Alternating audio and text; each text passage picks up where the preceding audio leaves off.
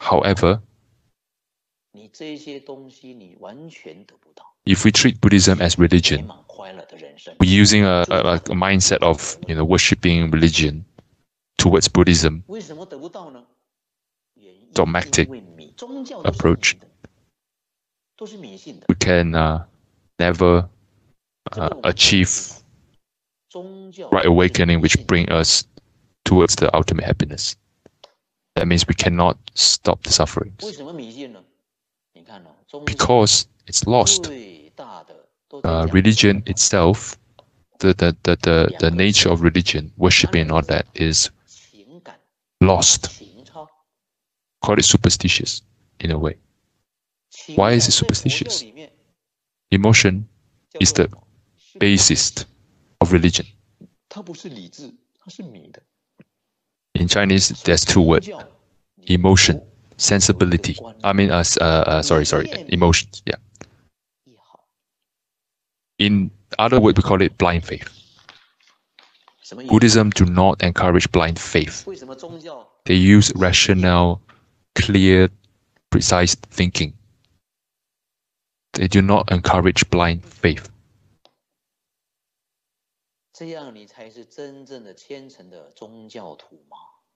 And most religion, they use the blind faith to tie a leash around its follower and worshippers.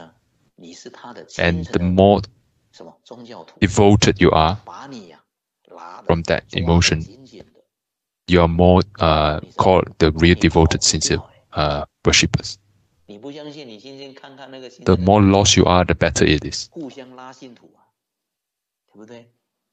They label it as devoted. And it's a leash, so that you can't escape. If you try to see the other religions, there are a lot of evangelists that trying to pull disciples into the, they are part of that religion that use the evangelist approach. They use that mindset to get students. And then there are cases where it's very well known, if you don't believe in me, you go to hell. They are part of that. They always use that kind of approach, using a leash on the people.